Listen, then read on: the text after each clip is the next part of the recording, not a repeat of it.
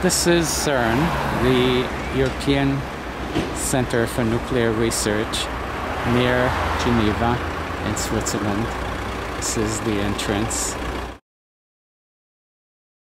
These are the buildings of the headquarters.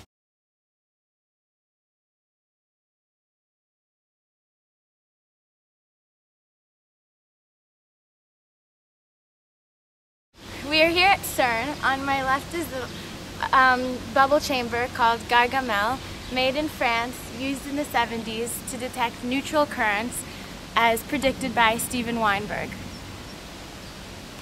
This is Dr. Paolo Petagna standing in front of Gargamel. So Paolo, what are your aspirations about the experiment of the LHC? Well, the things are going probably even beyond the expectation from the point of view of the experiment right now. The machine, the LHC, what we call the machine is the LHC accelerator. The accelerator is certainly a very complex and it's very difficult to tame this machine. And so the learning curve starts a bit slowly. But what we can see already now, from the limited amount of data or statistics that we can collect, is that the experiments are behaving, I would say, if you pass, unbelievably well. I mean, meaning that we are really amazed that the efficiency is so good. I just had a number in front of my eyes this morning. Was that during this start of the run at 70 eV, the efficiency in working time of the CMS experiment has been of 95%, meaning that over the whole time in which the machine was operational, during 95% of this time, CMS was able to collect data and having no trouble and be in position of making fruitful use of whatever was coming from the machine, which is for a young experiment is almost astonishing. Because I don't know if it's rather difficult to explain what can be the complexity of an experiment. But a large experiment like CMS or ATLAS, which is having absolutely comparable performance right now, it requires the integration at work of so many systems, and there are so many parameters that the people who's there 24 hours a day, they have to take under control, and everything has to be so well matched that the probability that a single thing goes wrong and all of a sudden that particular run is vanished, you were not ready, it's very, very high. And that's why I say that we are, if I may, impressed by ourselves, but by the quality that the whole community managed to give.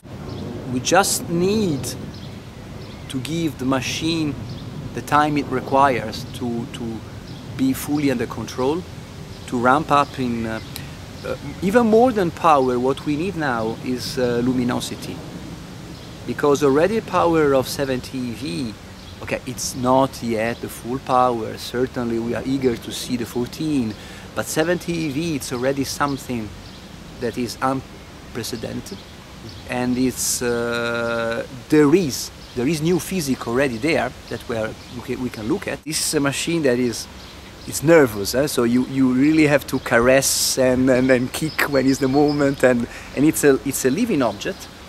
Was this intriguing theory that if the Higgs boson is really, so to speak, God's particle, then it would in principle be able to, from the future, act back on things in such a way that it's never discovered. Yeah. This is, well, which is for a science fiction book is an intriguing theory. Why not? There are so many difficult choices that have been done during the years that is not at all a small probability. I think that it's very difficult to understand from the outside. The idea is that, okay, these are experiment and the machine which took so much time to be prepared, so much time to be put all together, and that it's a failure whenever something got wrong. It has to be put in the perspective that in any case it's a program which is supposed to last for 10, 15, maybe even 20 years. So of course we are much happier if next year we can claim, okay, look, fantastic, where is our Nobel? The discovery of the W and the Z, which is associated usually to Hubble-Rubio, right? Which, I mean, who got the Nobel Prize for that? So the ring which was used for that was the SPS, which is here, and then the Large Hadron Collider was built later on. And it's the same tunnel as left. And you have, of course, protons going in one direction, counterclock, and clockwise. Tevatron. At the Tevatron we had the proton and antiproton, so they could stay in the same tunnel because the magnets which bend the direction of the proton and antiproton have different polarity on the particle, so you can keep them in the same pipe. Instead here you need two different ones, and then you have so-called collimators that are focused on the beam, and then you have the interaction at the different experiments. So as I told you, we have 4 ATLAS that you're going to see later, which we belong to. And then we have CMS, ALICE, you saw the model, and LHCb. Right? And ATLAS and CMS are multi-purpose because they have essentially a spherical symmetry, so they are really capable of doing several different measurements. Instead, the ALICE and LHCb are more focused. So LHCb is for rare decays of particles, so they look for deviation from the prediction to see, in case we don't discover something, new particles can appear as a deviation in rates of normal particle, and then we have ALICE for the Perker-Brown plasma. So I guess we can continue walking. So, and if you walk there, you have an example of a dipole. So this is one of the elements in the LHC. So we have magnets that are needed to keep the particle on track, right? And the other one was symmetric. So this is one example. And as I was telling you, we have 2 pipes in each one, right? Because they have the protons have the same charge, so necessarily you cannot use the same beam to band them together. And this is one of the dipole, and we have, of course, 1,000 of those.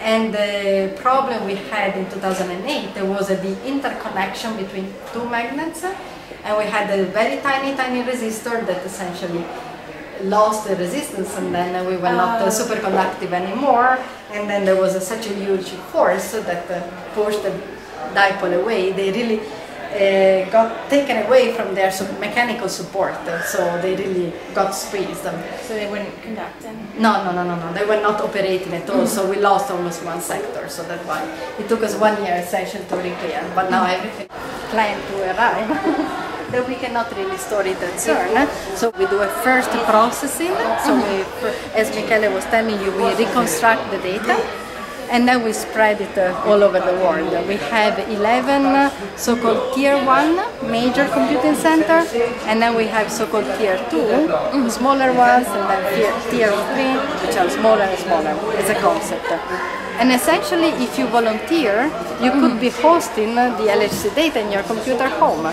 So you can just connect your computer on the web, sign up, and then you would receive the data. So you would help the community. And then most of the time you have the readout electronics outside here. So you do a first processing. Usually you do analogical to digital converter on the spot, and then you bring the digital signal up for processing. That really holds together the relation between decay length and the product of delta E times delta T is, let's say, constant, right?